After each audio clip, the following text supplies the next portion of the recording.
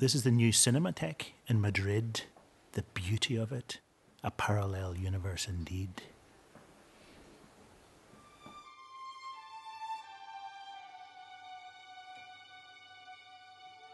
What was that universe, the movie world, like in the last generation? What really mattered in filmmaking? Screen out all the talk of box office and Oscars and tabloid gossip about stardom, and what is left? The medium.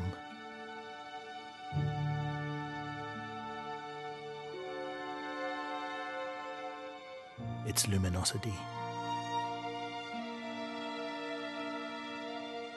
Its shots, cuts, honesty, and beauty.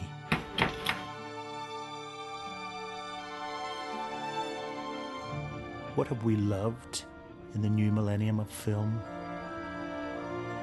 And how? We could tell our story by looking at films country by country, but movies are good at leaping boundaries.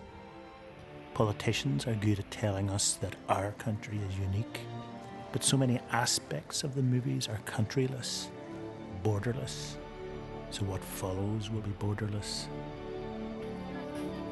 When we watch a movie, it's as if we fall asleep, the big sleep.